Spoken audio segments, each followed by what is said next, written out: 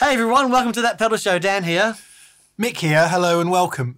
So what you just heard there was Marshall JTM45, the modern reissue, and a Marshall 1987x, the modern reissue. We're going to get completely into it today, but before that, some housekeeping.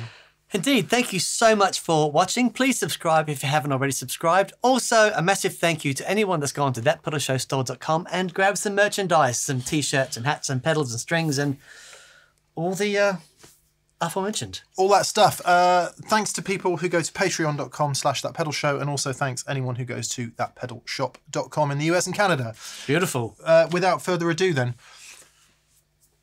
we have, regular viewers of the show will know that we have for a long time been in possession of a Marshall 1987x. It's the 50-watt lead, it's the modern reissue thereof, of the amp that was from around 67 to 69 or thereabouts. 70. Oh wow, that old. The famous small box Plexi head. Right, yeah, okay. We have just acquired in the last week a JTM45, which is its predecessor in many respects. Let's have some history.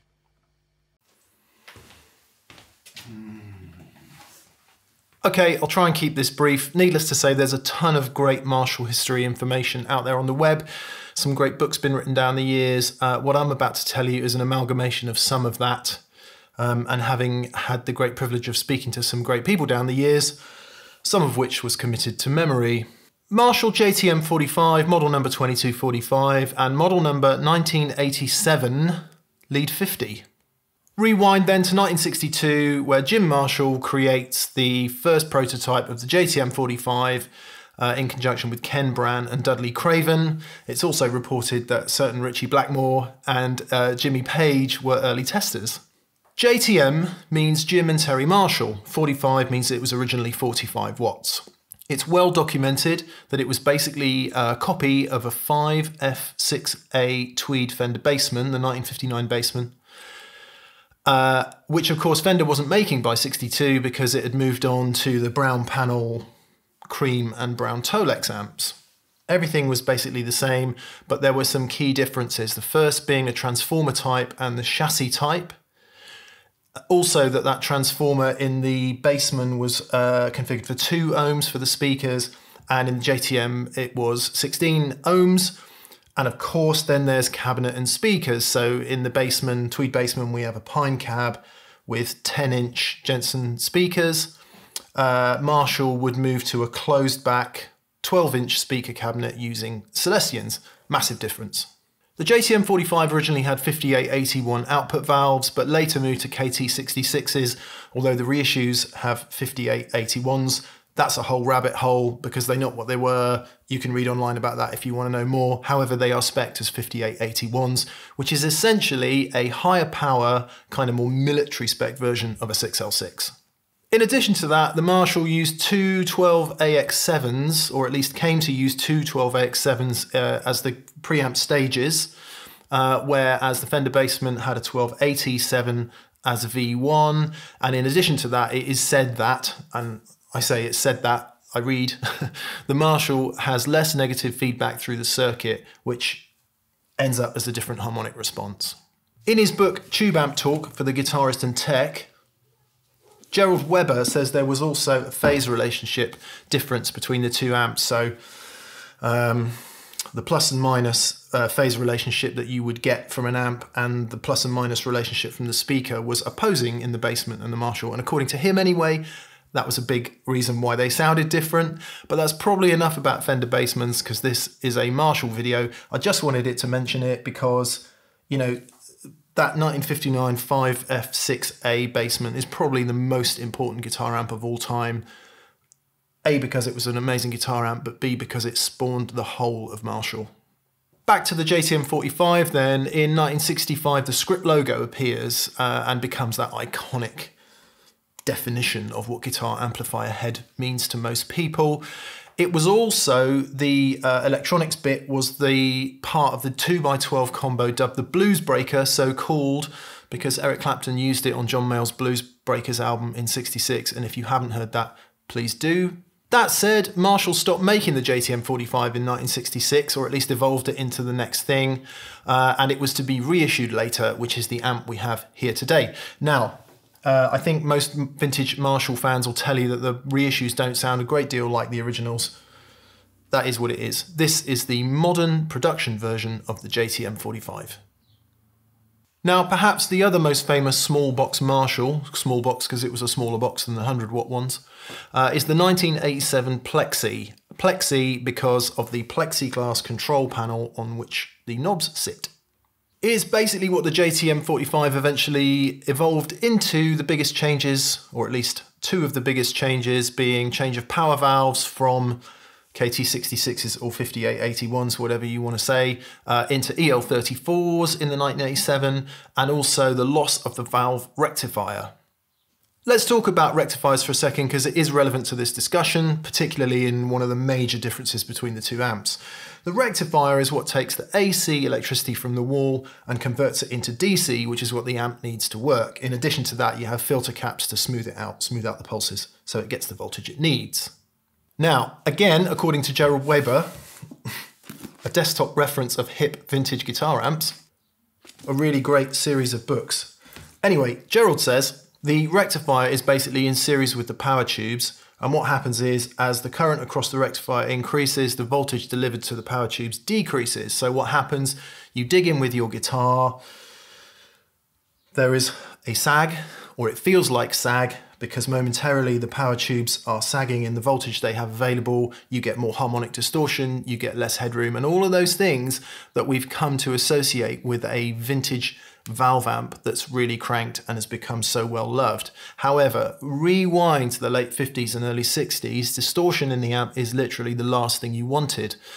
As a result, Marshall figured this out, Fender figured this out, they all figured this out, and at least in the amps of the day, the valve rectifiers were typically replaced with solid state rectifiers so they could use higher power tubes, get more volume, more headroom, and deliver that voltage through the amplifier more quickly and more efficiently. As a quick tangent back to the Tweed Bassman for a second, some of the earlier models had two valve rectifiers, and there was one variant which had a particular kind of rectifier that didn't sag. I think it's called an 83. That's for another day. Anyway, it's important because it is a key difference between the JTM45 and the 1987. So Marshall moves away from valve rectifiers, solid state, moves to EL34s, and a bunch of other changes. The lead 50 comes into existence. Incidentally, 1987 is not a year. I've never really understood it, but and if you Google it, you'll come up with loads of different answers. Presumably somebody at Marshall actually knows. 1987 can refer to a bunch of 50-watt lead amps across the period. 1986 would refer to a 50-watt bass. 1959 is a 100-watt super lead, and 1992 is a 100-watt super bass. Those are just the model codes. These are all non-master volume amps, of course. That didn't come along till the 70s, and then Marshall ditched the plexiglass control panel in 1969 for brushed aluminium. The important tonal short story is that the lead 50, the 1987, is rockier, more aggressive, quicker, more overdrive, some would say harsher, than the JTM45. I hope that's what we're going to hear when we plug them in. Ours does have the Plexi panel and the Mark II designation, which appeared sometime around 67, according to internet searches. It was the Mark II of the amps at the time, although in this case doesn't really mean anything. And again, it's the modern standard production PCB reissue amp. Absolutely certain that Marshall fans will tell you it doesn't sound much like an original late 60s 50-watt small box lead. Maybe that's for another day. These are the two modern production versions, and that's what we're going to be hearing back to back in this video. As I said, there are many great Marshall resources online, so if you doubt anything I've told you, or you feel that some of the facts aren't right, by all means, put it in the comments below and go do some more research online. But that's where we are today. Let's plug them in and do the important bit. That was fascinating. I had no idea that Jim Marshall wasn't responsible for any of that stuff at all. It actually came down to sort of So the Bigsby dude, you know. Dan hasn't watched it yet. What are our questions then, Dan? What do we want to know about these two amps? Well, they're both classic, recognisable models of the Marshall, but what's the difference? Yeah, I think because a lot of people, when you come to buy a 50-watt Marshall, now I appreciate there's many more Marshalls that have existed past these two amps, but these are the two originals, if you like. I don't know if you've had a look at the control panels. Yeah, they're like identical. They're exactly the same. Yeah. And they're both ostensibly 50 watts, even though they're not. They're both small box, etc. Let's plug them in and have a listen. Okay. What you heard in the beginning was the amps set using both channels, and I just went from sort of edge of breakup all the way into heavy overdrive, roughly from about there on the volume controls round to about there, which is one thing. Let's start from the beginning. A 4-input Marshall. Yes. Why has it got 4 inputs? You've got 2 separate channels on the Marshall. You've got what they call a high treble channel and a normal channel. Yeah, but 2 vastly different sounding channels. We'll just have a quick listen to that a sec. Let's start with the JTM45. Okay. So this is going to be the normal channel on the JTM45. And to do that, if you don't know how to jumper a 4-input Marshall, you simply connect one channel's low input to the high channel of the other. You'll see that. This is the inputs on the left, number 1, are the high treble channel. The inputs on the right are the normal channel. So okay. this is the normal channel.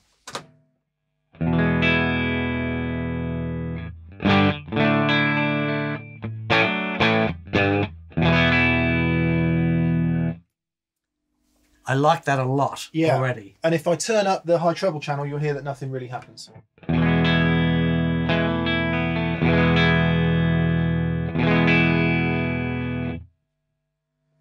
Nothing's happening because we're not plugged into it. Compare that with the normal channel on the 1987x.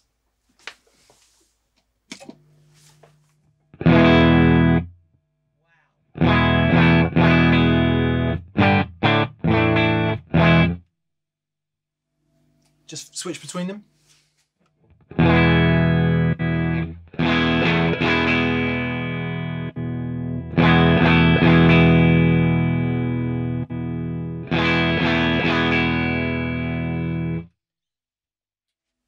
The 1987x is so much louder.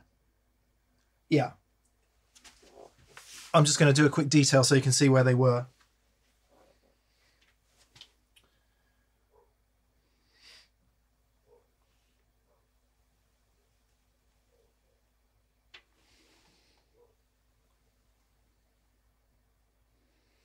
Hang on, so the 87x is just turned on?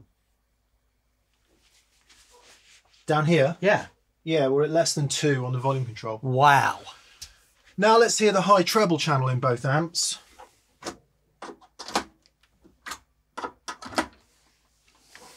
Okay. JTM45 first.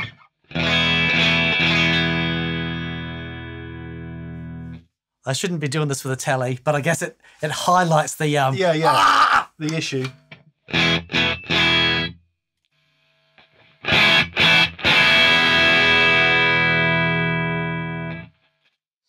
That's legitimately hilarious. It's horrible. Well, to my mind, it's horrible. Yeah. So while you might be very happy using the normal channel, what we tend to do is jump the 2 channels so you can use them both by inserting a patch cable, thusly.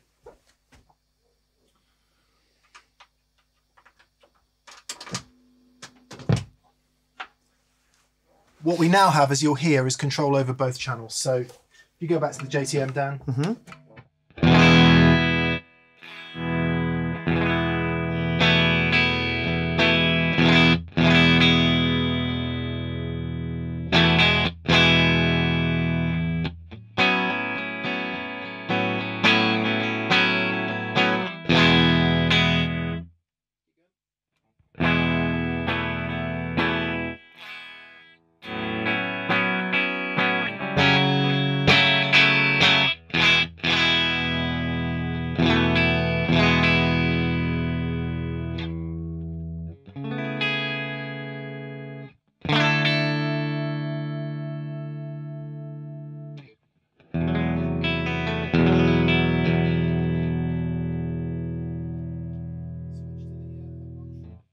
the other one.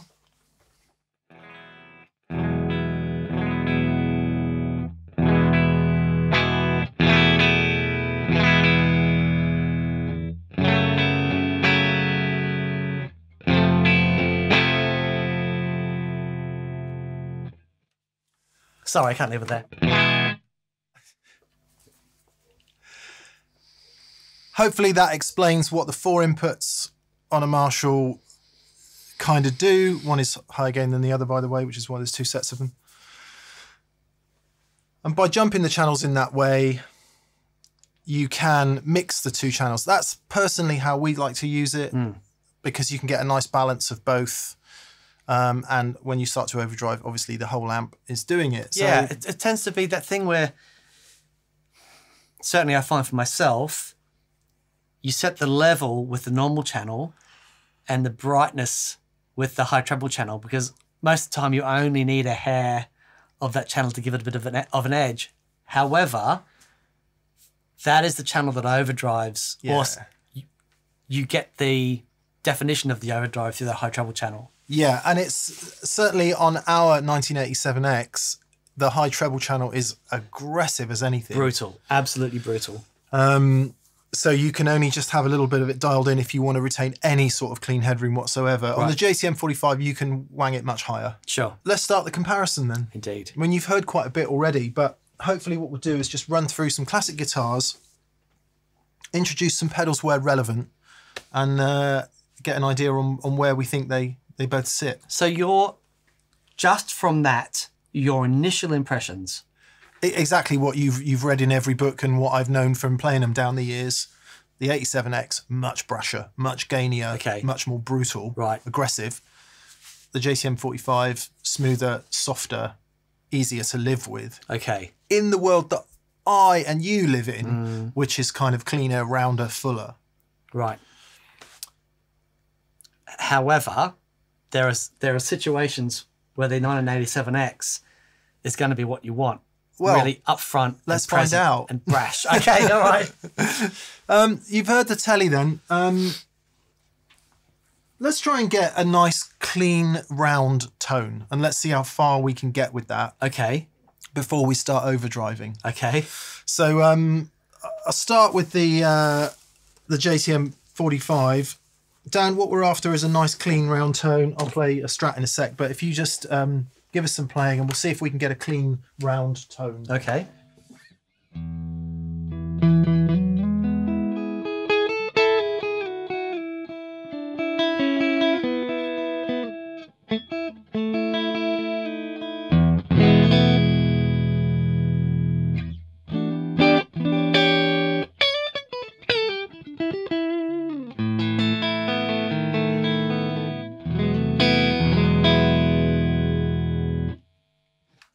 That's really beautiful. That's really beautiful. Starting to hit overdrive a bit there, yeah. Just on the edges. Just on the edge when you dig in. But that feels like it's in such a lovely place. Yeah, so I'll show you where the controls are. If you keep going down.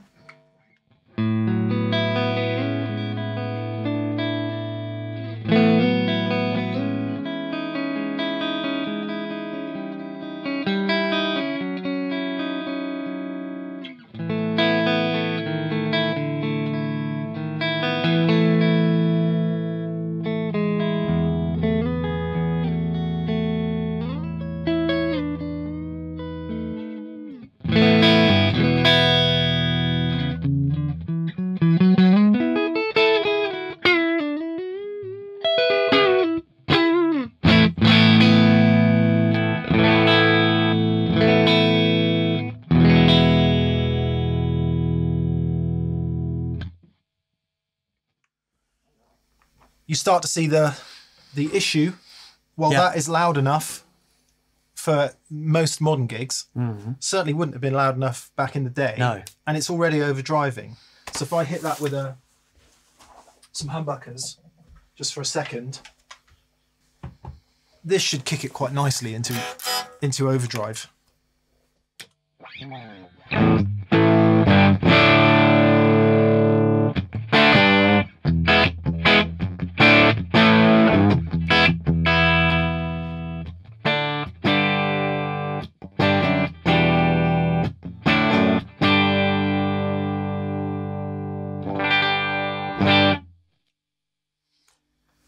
still cleans up.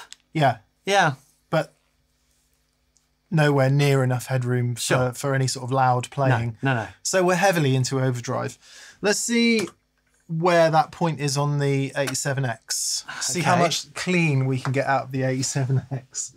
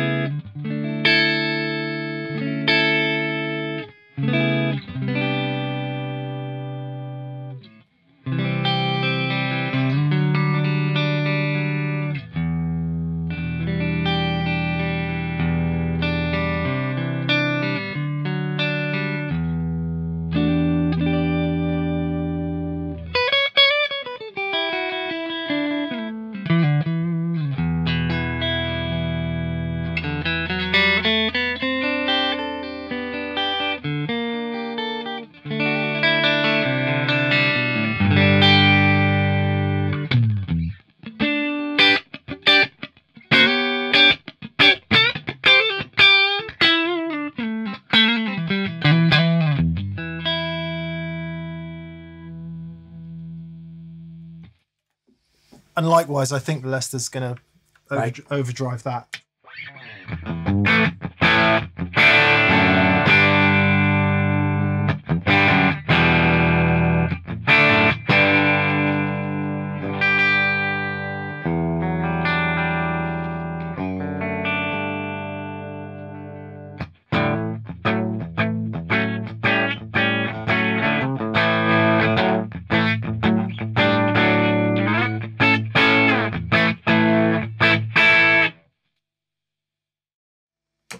The mids are in a very different place as well.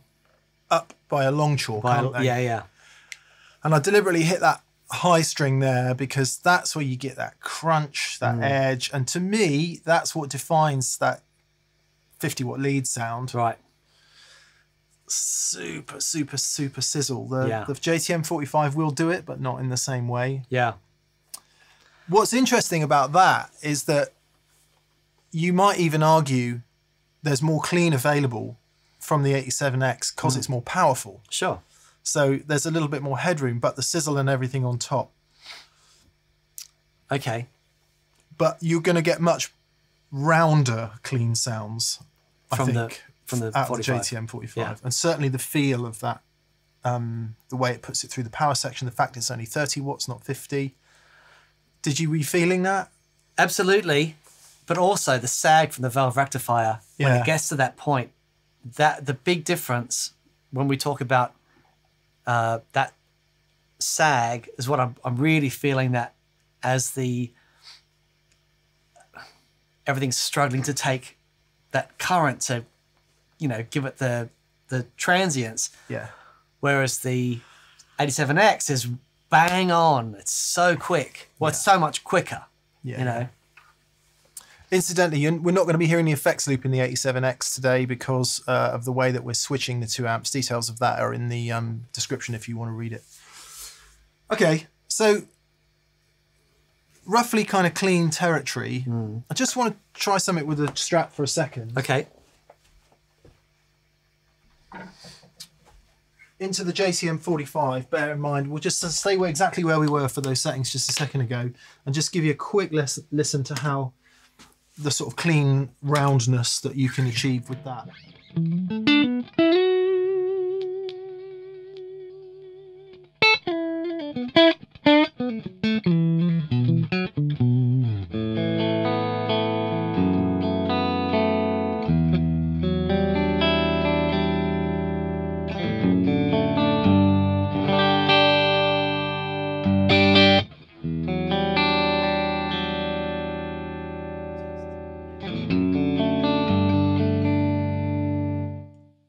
But also, there's that, but there's this as well. 412. Yeah. Whereas the 87X it's all down the middle.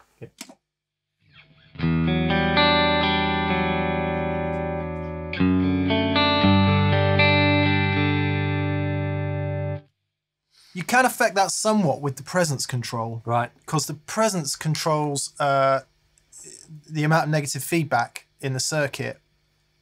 So when the presence control is on 0, you've got maximum negative feedback. Sure. And when it's all the way around to the right, minimum, and that affects the EQ in quite a significant way. Sure. Just play for a sec, Dan.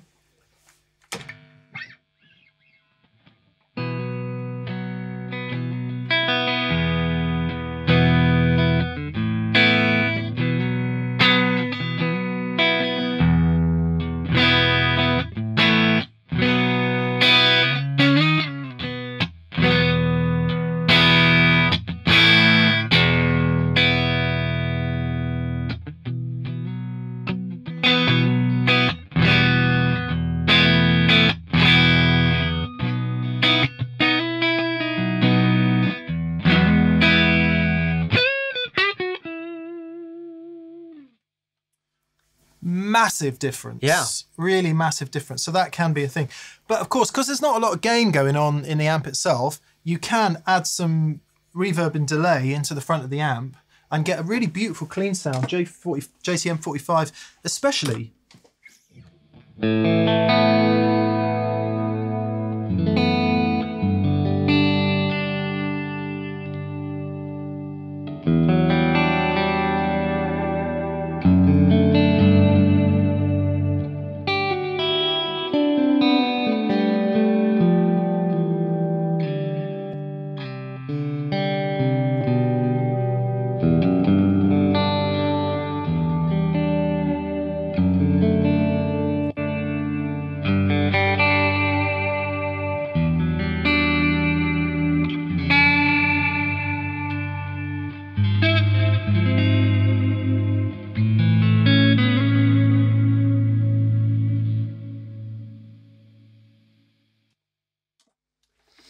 So down there, when it's not overdriving too much, fine. Reverb and delay in the front. Beautiful, beautiful, beautiful clean sounds. Yeah.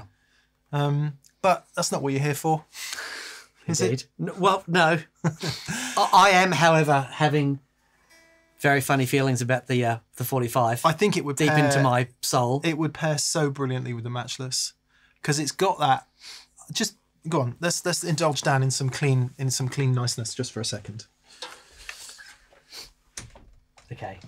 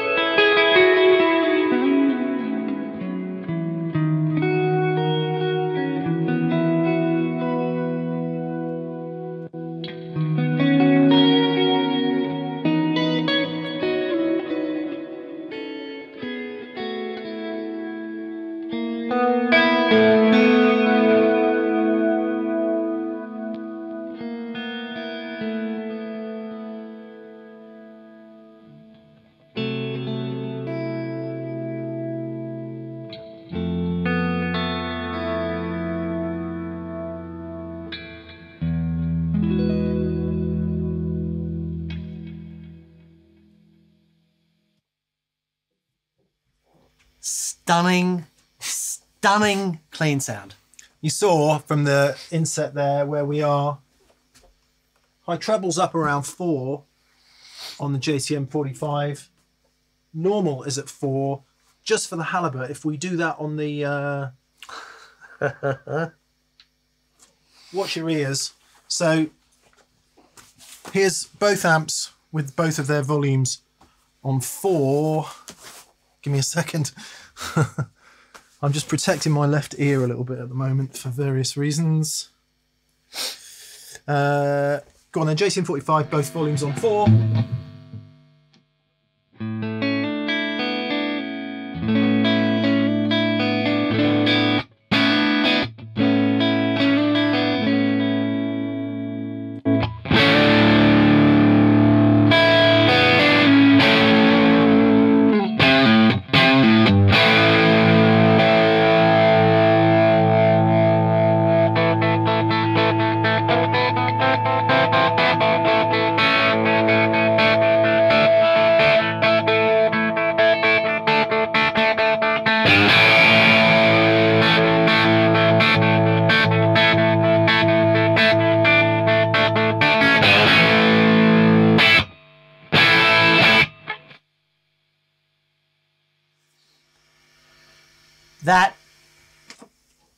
That is that sound. I mean, I don't know about you, but that's just too histrionic. Oh, it's top end for me. Yeah. I can understand in the right context, it would be incredible. But it's a very, even, I don't know, even in a really dense mix, I'd still want to control that a little bit more than that. Yeah, yeah. Maybe it's just, it might actually... You might be screaming at the screen, what about the bright cap mod, which is a famous mod for Plexis, where you make the bright cap much smaller. But to be honest, once it's up and overdriving 4 to 6, it's not really doing a huge amount. It's still doing a bit, but it's not doing a huge amount. Yeah. Can make a much smoother sounding. Okay, let's do the JTM45 thing. As mentioned in the VT, Blues Breakers, Eric Clapton was a huge, well, it was the pivotal moment in the JTM45's history, albeit in 2x12 combo form with an open back cab, so it's not quite the same thing. But let's up the gain a bit. We'll get into what I would think of as sort of 60s British blues territory with the Leicester. Okay, I'll go and twiddle the knobs. Yeah, cool. If you could take some VT while you're there. Indeed. Actually, you may as well. If you do it on mine, then I'll have access to it all. If you could just make sure it's on 4K, darling. Yes. Okay, so we'll start off in the JTM45. Bear in mind where Dan just left off. This is where we left off on the telly, right?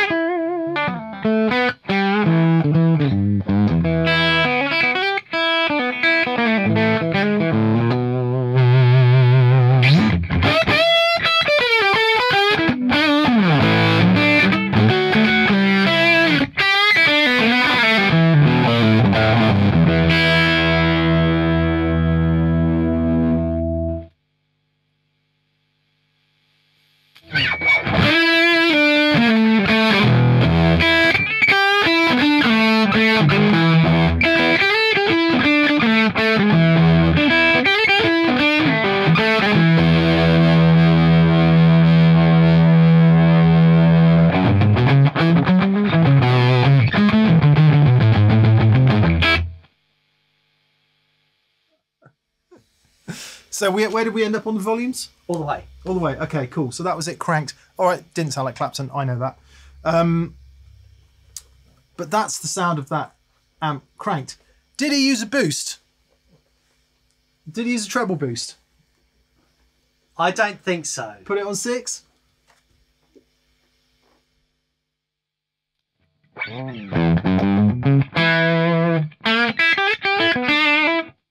Put it on 8.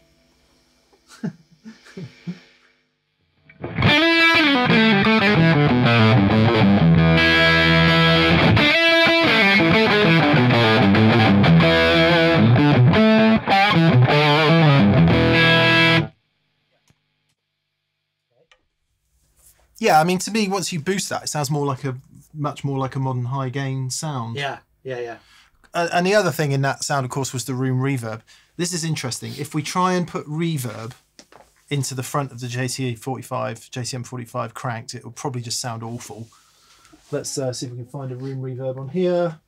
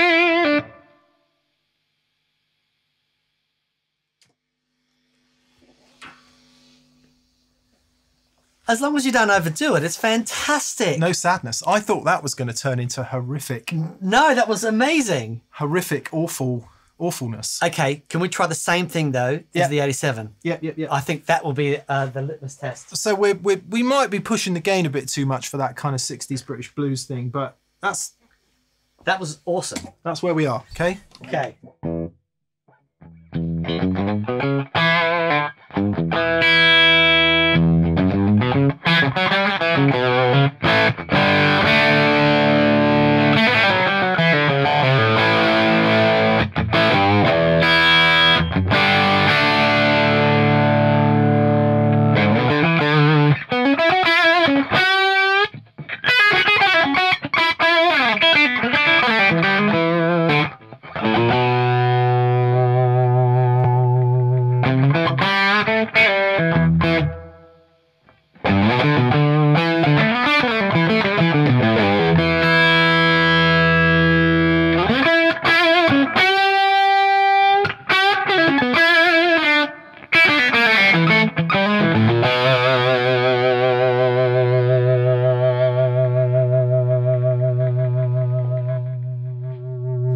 You're filming here. Sorry, no, I was filming. You weren't, I was looking at it.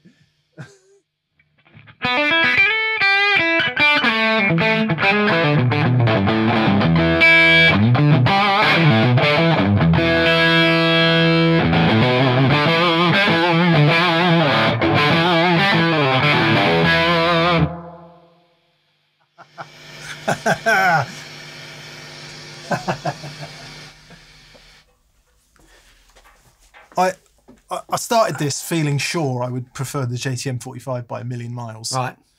There is something about that Plexi. It's so rock. When it's cooking with the Marshall. Yeah. I mean, we left British blues territory then, and we were into rock, weren't we? That was so much closer to the rock Marshall thing that I'm used to hearing. Yeah. That's pretty amazing. Too cool. Let's move on. Just do a quick bit of Strat. Okay. And fuzz, because I think it's relevant, isn't it? Indeed. I must say, as far as visuals are concerned, that's about as erotic as an amp gets. It does make one feel good, doesn't it? It does make one feel very, very good. Okay, we won't do too much of this, but I've got a Strat tuned to E flat here, which is somewhere close to some Jimmy territory. We've got a fuzzy thing, and we've got some Marshalls. What could be better?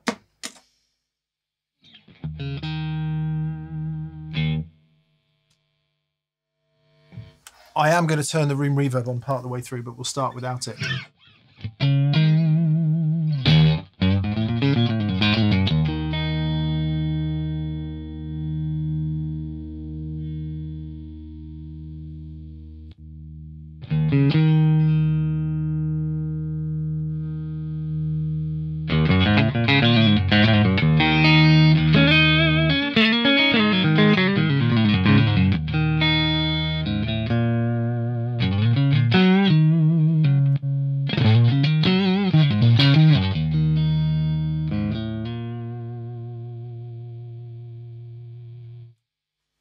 Keep touching my bottom. I'm just looking for my earplug.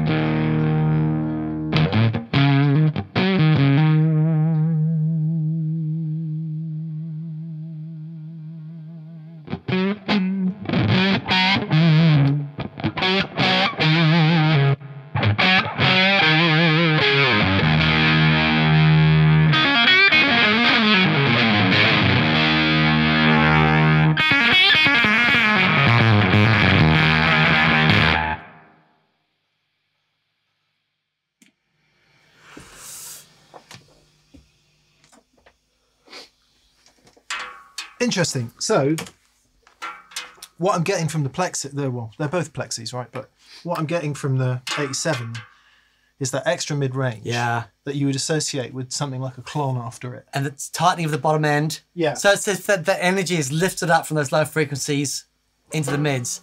Very much so. So interesting. But there's the 45 is fat as you like. Yeah. Fascinating. Okay. Very nice. Okay, right. next. I want to try some DS1, like classic distortion. Get on. Into the amp set like this, right? And this is the guitar to do it with.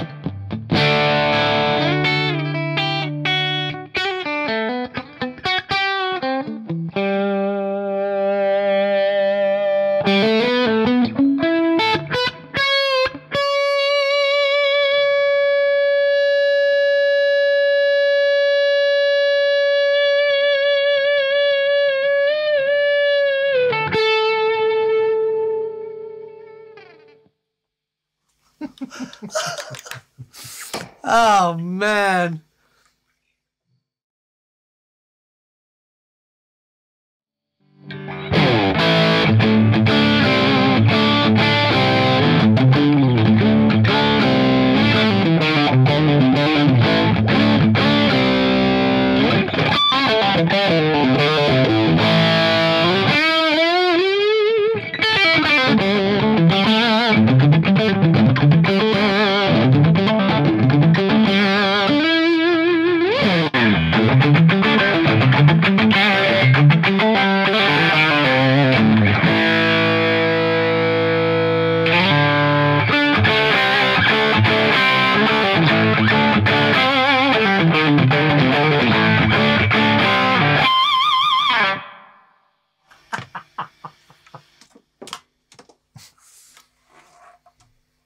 So you can see that change in, and what it really is only small changes, right? It's not completely a different amplifier, a small little one eventually morphs into the other, and then of course they keep on morphing into the JMP master volumes, into the JCM 800s, into the 900s, into the DSLs. You know, it's a lineage of Marshall development. But that mid-range thing is the mid-range and the attack. It's so quintessentially Marshall, isn't it? There's and it's magic. I don't know. I came into this thinking we'd walk away from it going, "Oh, give me the JTM45 every day of the week," because it's closer to what me and you love. Yeah. But actually, that 50-watt Plexi, once it's breathing, is a really special thing. But it has to be breathing. Yeah. So because the 45 at a reasonable volume, way more usable. I can all of this into it just sounds magic. Yeah. Certainly the way that I would use it, like that paired with the matchless. Yeah. I think is going to be very, very special. It's going to work. But the sound of the 87, that mid range and that harshness that we perceive when it's with headroom, as soon as that gets turned up, it's like, oh, that's why that's there, because it's like, it's so in your face. But those are the frequencies that are going to make it sit in a mix. And when the amp is limiting like that, it's just magic to play. That's so cool. What do you reckon? I'm glad we've got it. Yeah, man. Yeah. I'm really glad we got it. I think we'll use it a lot. I'm just trying to think before we sign off if there's something we haven't done that we kind of should done. But we've done like raunchy telly. We've done a bit of Strat. We've done Leicester. I mean, we could keep going all day, couldn't we? But yeah. All the questions that I had have been answered. Yeah, and the outcome was very different than I thought it would be. Exactly like you. I thought I'd be like, oh boy, the 87's going to be rubbish compared to the 45, but actually no. Yeah. And then for different things, yeah. I think as pedal platform for me, really hard to look past at 45. It's a beautiful sounding thing. Yeah, especially for the volumes we play at now. Yeah. Because you can have that, I mean, it's hella loud, but you can have it nice and clean and headroomy, which would sit fine in most of the sort of gigging situations that we find ourselves in these days. Yeah. Maybe not as a main amp, because it would start to break up a bit too much for me on the clean side. It's surprising how quickly it breaks up. Yeah, but certainly as the secondary amp, and of course if you're that kind of player that wants the amp to just go in and you've got humbuckers and you love it sat in that place, it's pretty perfect for that. Yeah. Okay, I think this spawns a bunch of other videos, not least the next one ought to really be the Bassman and the JTM45, didn't it? Absolutely. I know loads of people have done it, you can watch this online, but to hear it with our own ears in here, done the TPS way, I think it's worth doing. Absolutely. And big kudos to the headbone. Yeah. From Radial. So that's the device that's switching between the two heads. So yeah. Yeah, because really cool. Obviously we wanted to keep the speaker cabinet exactly the same and the mics and everything exactly the same, so you were just hearing the difference in the amps. Yeah. Groovy. Amazing. Nice. That was so much fun. So again, thank you so much for watching. A massive thank you to anyone that's gone to thatpedalshowstore.com and bought some merchandise. That's what keeps us going. And also for our American friends. Yeah, thatpedalshop.com. Please go there, buy pedals, amps, accessories, all that kind of stuff. We'd appreciate that. Also, patreon.com/thatpedalshow. If you want to support us that way, you get weekly podcast and we do monthly giveaways. Yes, a massive thank you to our preferred retailers in the UK and Europe is Anderton's Music of Guildford in Surrey. And our mates in Australia. Pedal Empire of Brisbane, Queensland. Indeed. Thanks for watching. Have a great day and we'll see you soon. We will. Bye.